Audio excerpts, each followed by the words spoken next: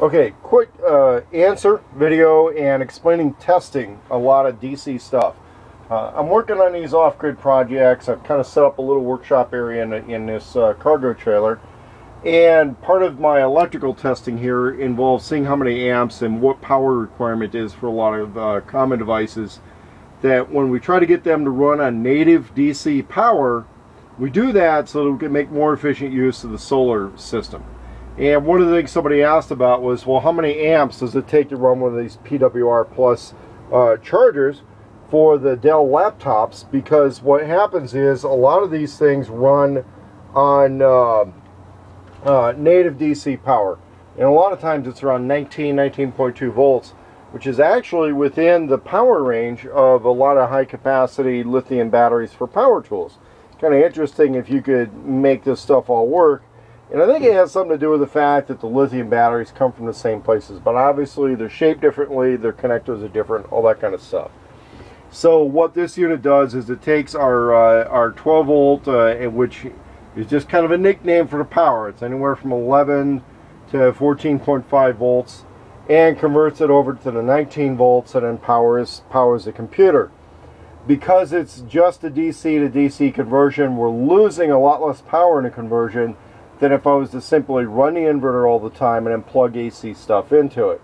So we look for things that use a wall wart, and we look for things that are capable of running on DC power, use a DC power converter, and a lot of times it's just a plug adapter to run that item off of our direct DC power system.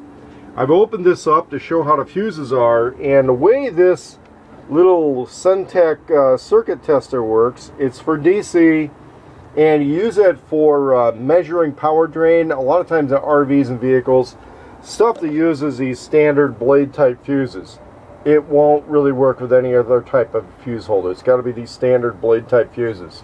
It plugs into it. You unplug the fuse, you plug this thing in. It has its own fuse, so it's not overpowered.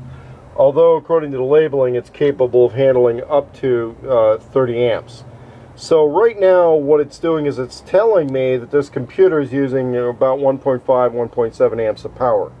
The computer is not charging. Okay, when it's charging, I think it goes up to about 3 amps. So, but right now the battery's full, so it's not trying to charge itself. So somebody wants to know how this thing works, how many amps it uses.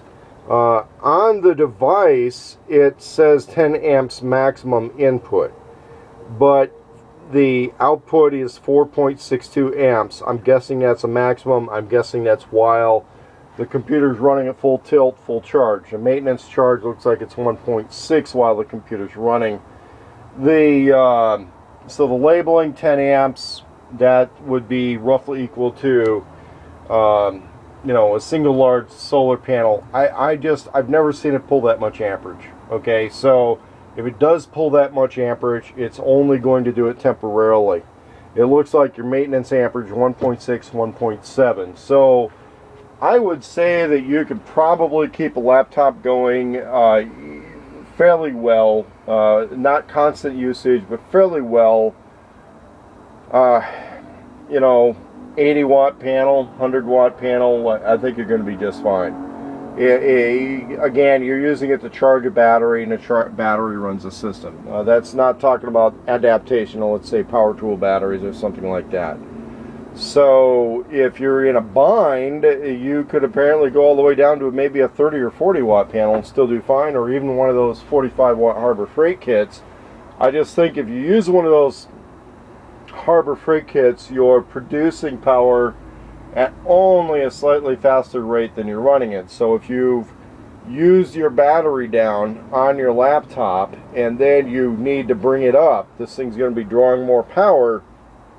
It's going to draw power at a faster rate than one of those little Harbor Freight kits can produce it. But if you've got, let's say, you know, one of these 80 watt panels that I use in my mobile array, or I'm sorry, my carry-out solar generator, going to be just fine. In fact, it's bolted to the roof of another trailer right now, but I have a couple of 70 watt panels up there among other panels that are all mismatched, but they run the same voltage range, which is okay.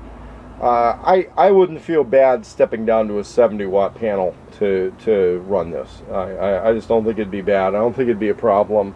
We're at 1.6, the maintenance voltage.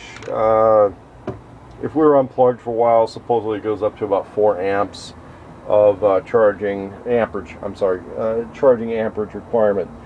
If somebody wants to test some other devices, I don't know, find some way of getting me the device so I can check it. But these little testers are maybe, I don't know, 20, 25 bucks at Harbor Freight. It's just a little tricky to find at the store. I think they're over in one of the automotive parts of the store, not with their solar stuff.